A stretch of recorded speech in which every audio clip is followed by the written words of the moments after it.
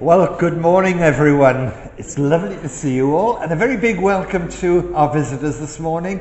I'm not even going to try and remember your names, I have been told, but it's gone in one ear and out the other. But you're all very welcome, and I hope we have a good time as we share this last day of the year together. Shall we start off this morning with the good old hymn, "Guide Me, O Thou Great Jehovah, Pilgrim Through This Barren Land." Thank you.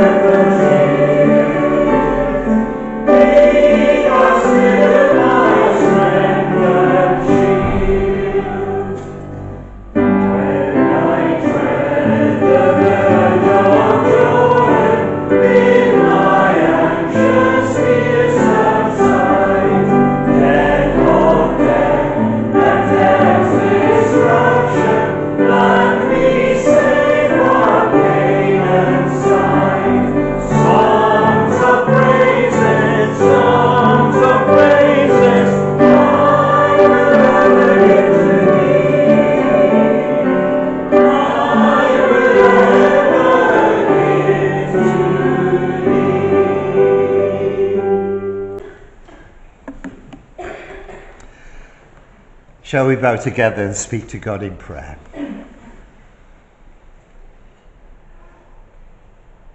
Our gracious God and Father, as we come to you this morning, we thank you that we are conscious of that one who is described as the great Jehovah, the great I Am, the one who has time and space within his grasp. And Lord, as we come to you and we look forward to the coming year and look back on the past year, Lord, we pray that we may know your presence and your guidance with us in all that we do. We are conscious, Lord, that we look ahead to a world that is uncertain and unknown. There are so many ponderables that simply escape our understanding, but thank you, Lord, that you are there, that you have all things within your grasp. You are the sovereign, great God of eternity. Help us, Lord, to trust in you in all things. We do thank you, Lord, for this time together. Pray that you would be near to us and bless us as we share your word and consider it together. We pray that you would open our hearts and our minds, that by your Holy Spirit you would speak to each one of us as individuals. And we pray, Lord, that you would just draw near to us now. We do remember those who are going through difficult times. We especially remember families who are mourning the loss of a loved one at the moment. And we do pray that you would be near to them, that they may know your peace and your comfort at this difficult time. And so, Father, we ask now that you would draw near to us and speak to us as we commit this time into your care in the name of the Lord Jesus Christ. Amen. Right, well, I'm thinking I should get Alfie out, shouldn't I? Yeah, I think we should. I think Abigail wanted to join in. You don't mind her joining in? Okay. Hello, Abigail.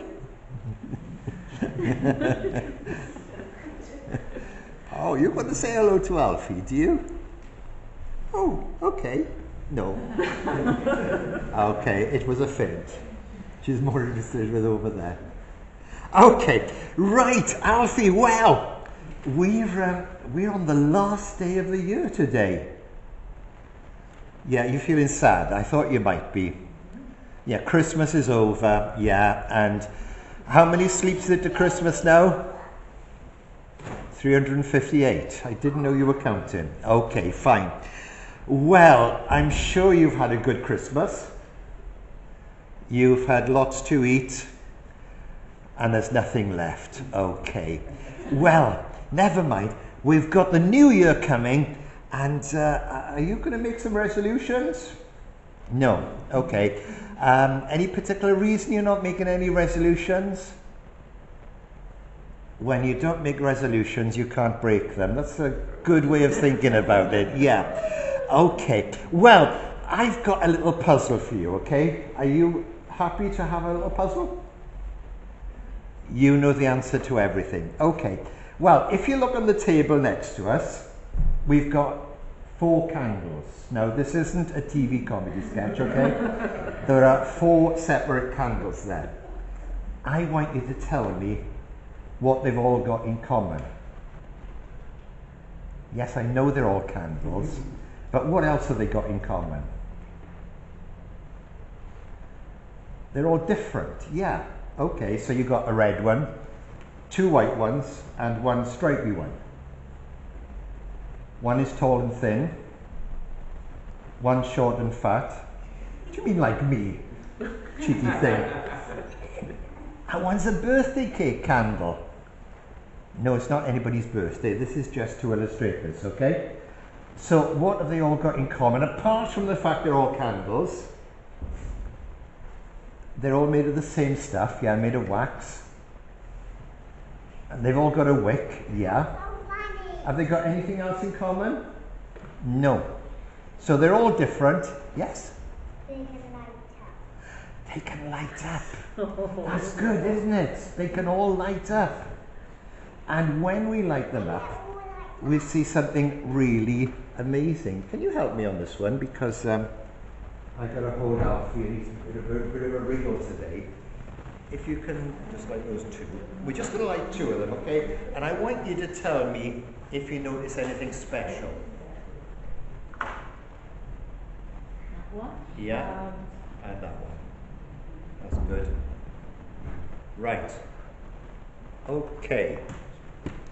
So they light up. They all light up, but we're not going to light them all. This is called economy. So what have they got in common, Alfie? I know they've got a flame, but what about the flame? Do you notice anything about the flame? Yeah? They, one of these type, one is taller than the other one is round. Yeah, that one's a little bit taller than that, isn't it? Now you think a little candle would have a little flame, and a big candle would have a big flame.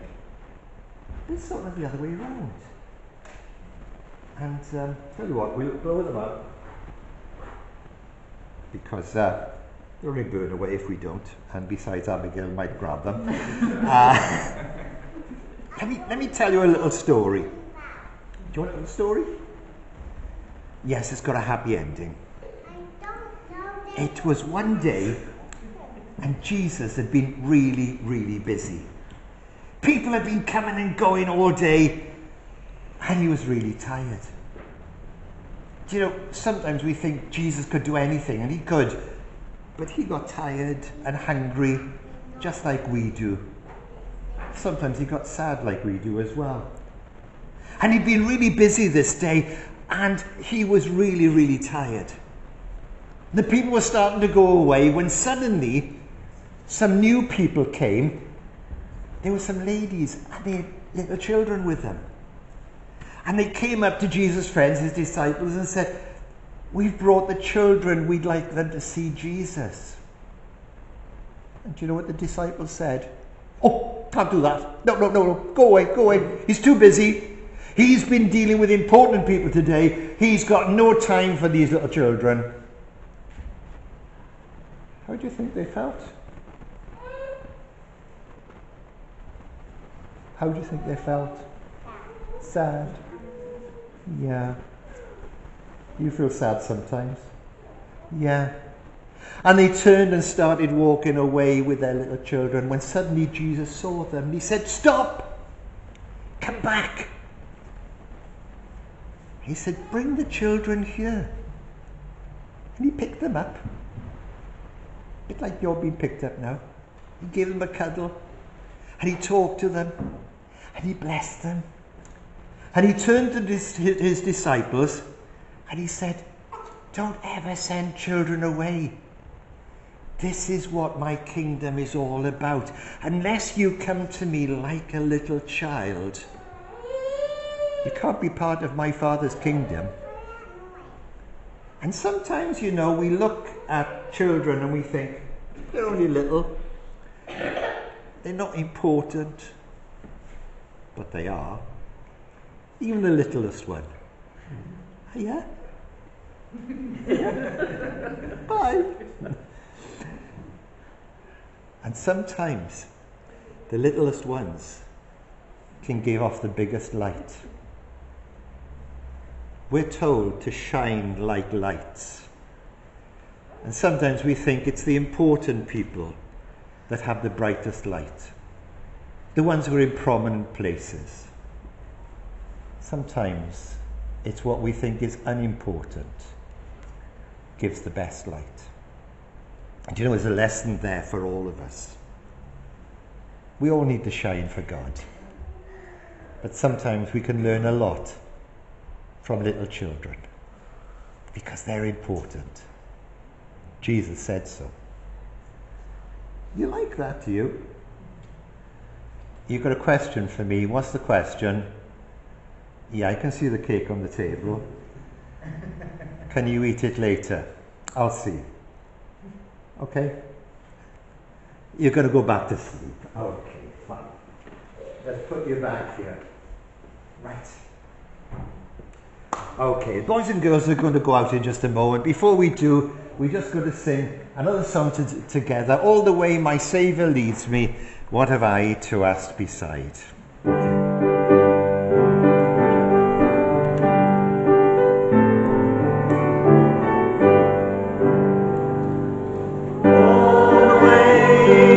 Saviour leads me, what am I to ask beside?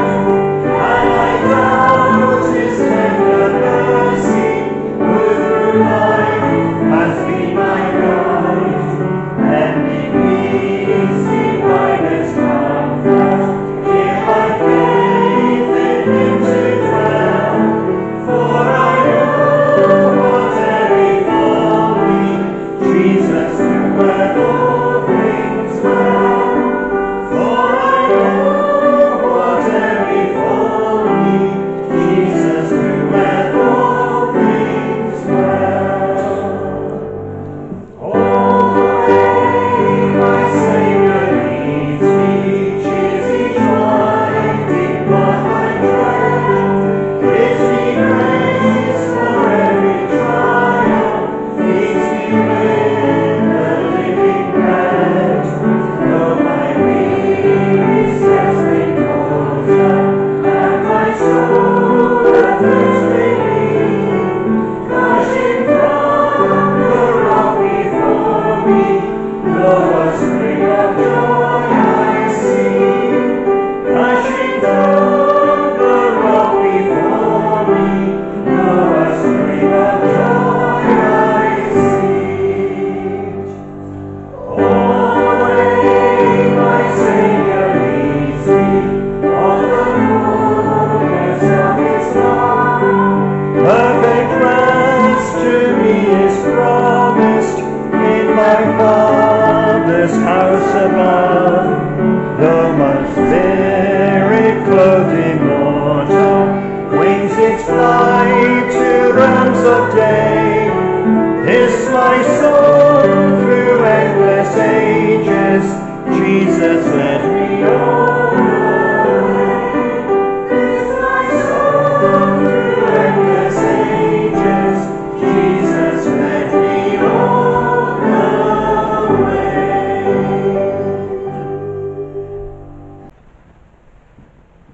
think you're all conscious that we're on the last day of the year. And tomorrow, a New Year's Day, 2024. Seems only the other day we were saying 2023, and suddenly the year's gone. It goes so quickly, doesn't it? Janus, that's what January is named after. The Roman god Janus. And Janus is pictured with having two faces, one looking forward and one looking back. The one looking forward is often depicted as a young face. The one looking back is a more mature face. It's very common at times like this, as we look into the new year, to make plans, to make New Year's resolutions. But it's often a time for reflecting, for remembering.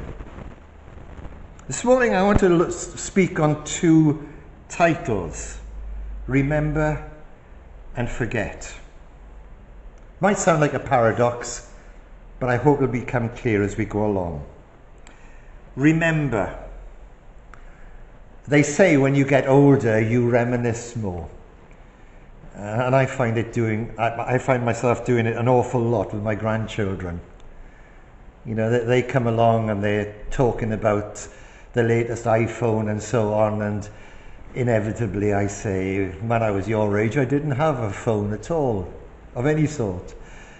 And they look at me as though I'm 210 years old. Perhaps they think that's the way I am. Who knows? We do reminisce.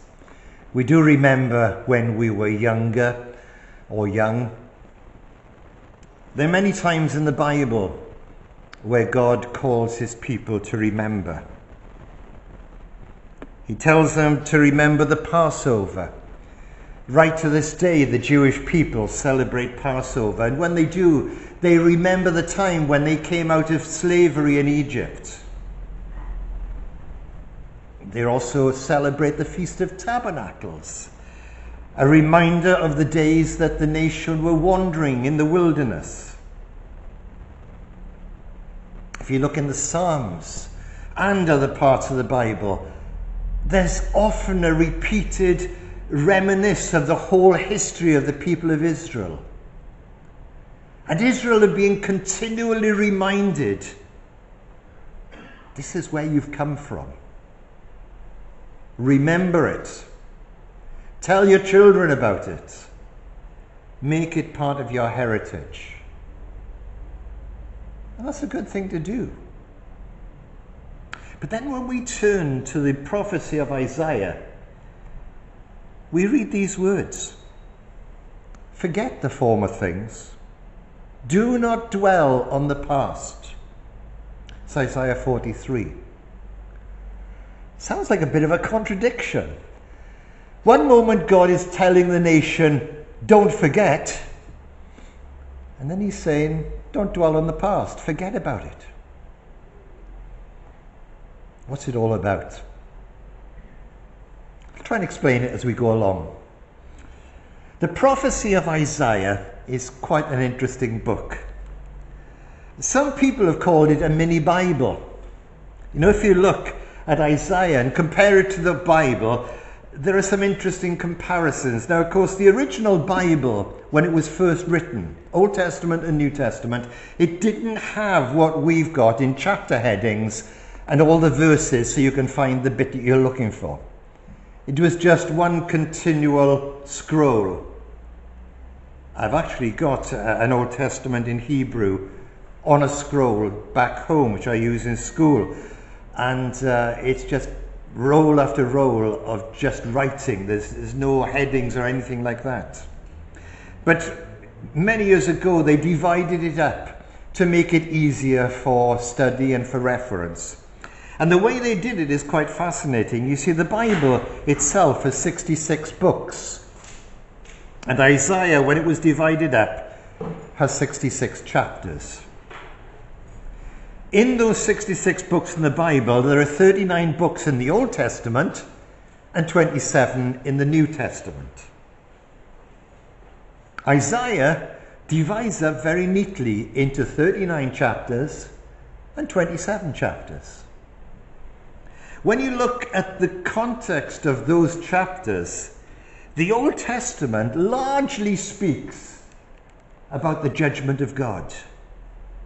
God is warning people. Now, mixed in a little bit like jewels in a crown, there are little bits where God speaks about his kindness, about his protection, about his love. But the main theme of the Old Testament is a warning about judgment. The first 39 chapters of the book of Isaiah is largely about God's judgment. Then when we come to the New Testament, the main message there is God's salvation, what God has done to save us and give us a future. That's general. There are warnings and warnings of judgment as well mixed in, but the main theme is that of God's salvation and how it came to us. And the second 27 books of Isaiah, from chapter 40 to 66, is about God's salvation. There's lovely parallels there. Now, that's just an outline. We're not going to dwell on that. We're going to look at what was happening at the time when Isaiah was alive. Isaiah lived in the 8th century BC. And at the time, if we get a map of the area at that time, Israel is this little bit over here. There's Jerusalem and the kingdom of Israel there and the kingdom of Judah down there. The main force that was around in those days was Assyria. That was the superpower. That was the Russia or the USA of its day. And Assyria was threatening. It was expanding its borders. It had already invaded the northern kingdom, taken over Samaria, its capital. And now it was beginning to threaten Jerusalem and the kingdom of Judah. But during the prophecy of Isaiah, we find that the kingdom of Assyria was beginning to collapse. If you read the latter part of the first part of Isaiah, that's round about chapters 37, 38, 39, we find there Assyria was on the wane. The kings were being defeated. And there was a new superpower appearing, that of Babylon. Now, Babylon was going to be a huge threat to Jerusalem. They were going to come in and utterly destroy Jerusalem and the temple.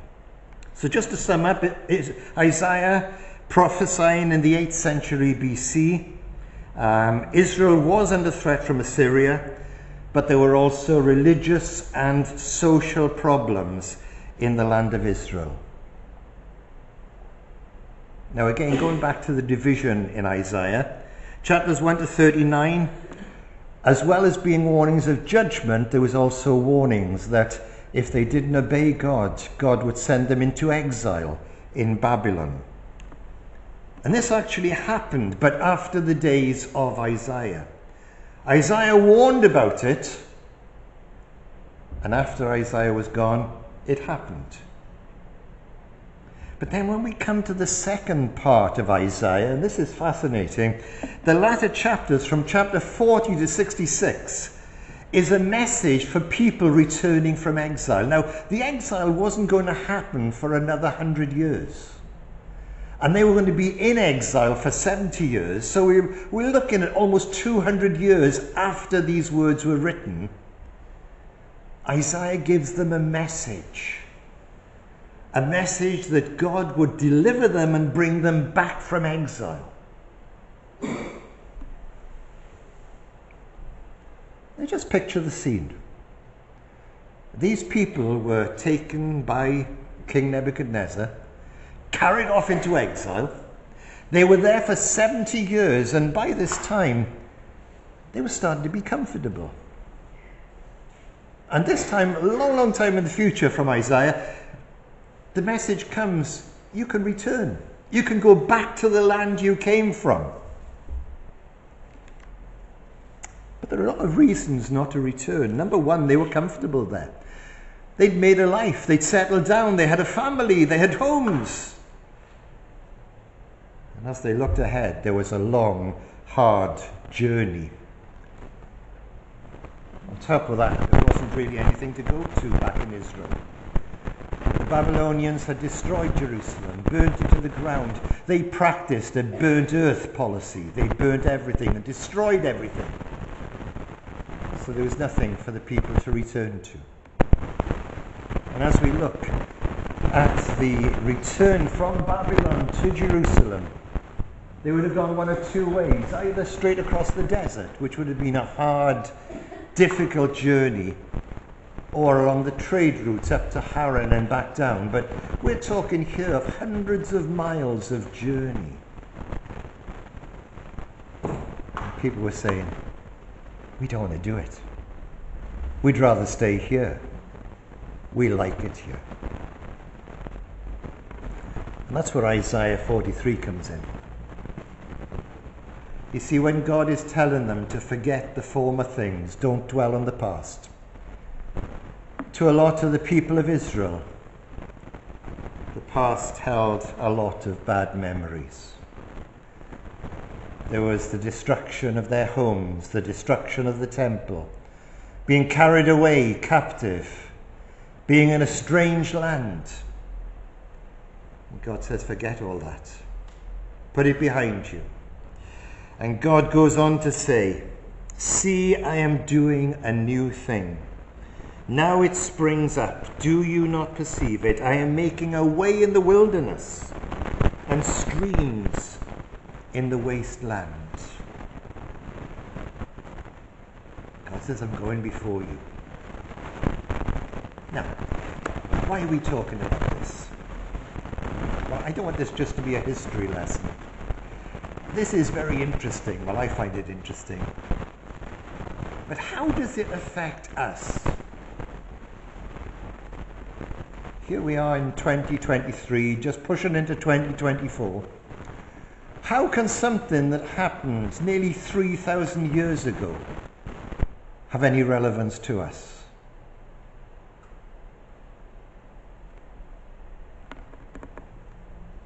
Well, people haven't changed. I said at the start that we often reminisce. We remember what's gone by, and I do this a lot. Is that good or bad? There is a danger of remembering. First of all, we can just live in the past, wishing for the good old days. I remember when I was young, there wasn't all this problem around. Yes, there was. We just don't think about it. But it's easy to live in the past, whereas we're living in the present and looking to the future. The same applies to church. We can do things because we've always done them. Sometimes God takes us on new roads for new experiences. And whether it's collectively as a congregation or whether it's individually in our lives, in our homes, in our communities, sometimes God has got a purpose for us.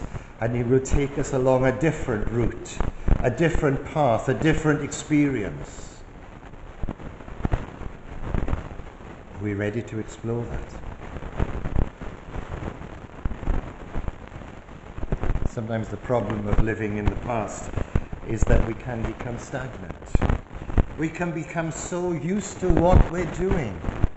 And I'm talking about our everyday life, that we don't grow as a person.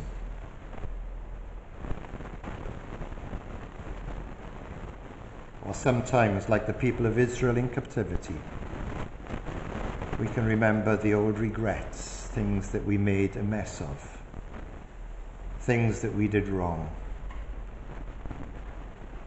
And yes, they come back to me as well. Things I wish I'd done differently. But you know, we can't change the past. Whether it's happy memories, whether it's regrets for mistakes we've made, or whether it's just memories of what we've done, that is past. And there is a need to look forward. New Year's Day, the time for New Year's resolutions. You know, I look upon New Year's resolutions with a bit of cynicism, because the best resolutions usually fall flat within a couple of weeks. There's only one New Year's resolution that I kept. It was made more than 30 years ago, and I kept it. And I made that resolution to do something for life. And I kept it, and that was to read the Bible, the Word of God, through once every year. And every year so far, thankfully, I've been able to keep it. This year, I'm 3 chapters behind. I've got a bit of catching up to do before midnight tolls tonight. But resolutions, they usually fall flat. Why? Because the best intentions, unless we have a determined plan, are only hopes. You know the sort of thing that people want to do. More exercise, get fitter, lose weight, give up smoking, cut down drinking. All these things that people want to make themselves better, to make themselves into the person they think they should be.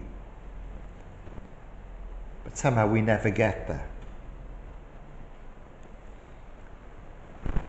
The big question is, how far ahead do we plan? What I mean by that is, the trouble with New Year's resolutions is that it's looking at that year. Now, if I can just take this a little bit further, I spoke about the resolution I made 30 odd years ago, and I determined then to be disciplined and to have a plan that would last not just for a week or a month or a year, but forever, to go on and on and on every year. And my vision was for the long term, and that helped enormously. Sometimes we can plan, our plan is too short, too nearsighted. What is God's plan for you? What does God want you to be? First of all, God wants you to be His. You know, God's plan is for eternity. Our plans are just for time. Just for what we can perceive. But God has eternity in view. Now, I can't understand eternity. I can't understand the beginning or end of time. But God can. He's the creator of it. And God's purpose for you is an eternal one. And what God did to bring that plan to fulfillment was to send His beloved Son into the world. We just remembered it at Christmas time. I know it's hard to understand that that little baby lying in a manger was the fulfillment of what God purposed for you and for me. That little baby who would grow up to be a boy, a youth, a man, to live a life of humility and obscurity. Then as he started going around teaching, he would heal and help and care for people. He could stand at the grave of a loved one who had died and weep. He could feel compassion for those who are in need. He could move through the community with understanding. And the Lord Jesus Christ, as He lived amongst us, He demonstrated to us fully what God's love really means. But the real plan, the real purpose which had been formulated way back in eternity, the plan for you and me took place just outside Jerusalem, as he, the one who had gone around doing good, the one who was kind and loving and helpful, was taken by the hands of man and nailed to a cross. It was an ugly scene. And as the Lord Jesus hung there, his body torn by the whips, his brow pierced by the thorns, his hands and feet nailed to a cross, his words were those of forgiveness. Father, forgive them. They know not what they do. But something more was going to happen. For as he hung there for 3 hours, from the brightest time of the day until about 3 o'clock in the morning, there came a darkness over the earth. There God lifted up his hand against the Lord Jesus Christ, and he took all of the things that we have done wrong, all of our sin, all of the filthiness of the world, all the things that separate us from a holy God, and he placed that upon his beloved Son. There the Lord Jesus Christ took our punishment. And that was God's eternal plan for you and me.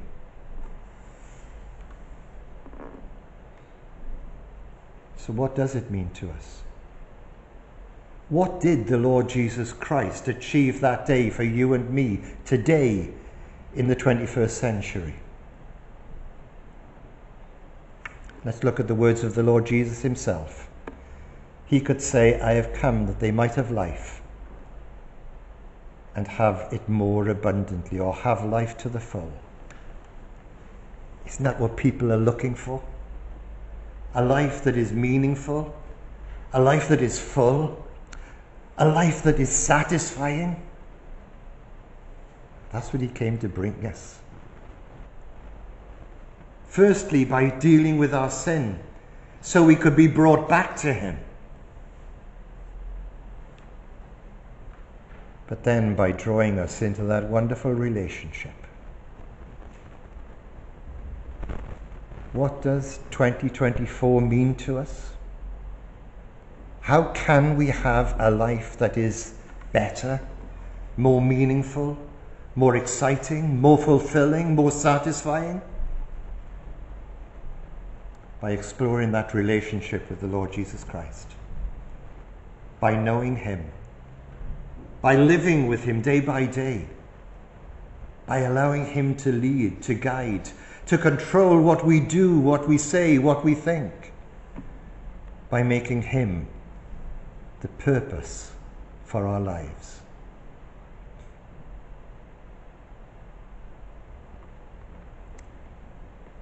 Of course, a relationship needs to be worked at. Whether it's a relationship we have within our home, or a relationship with our neighbours, or a relationship with a holy God, needs to be worked at. Can I challenge you today, as we step into 2024, to make this not your New Year's resolution, but your long-term purpose, that you will endeavour to know God better, to know Jesus better, to allow him to be Lord in your life, to allow him to lead you. We need to remember. We need to learn from the past.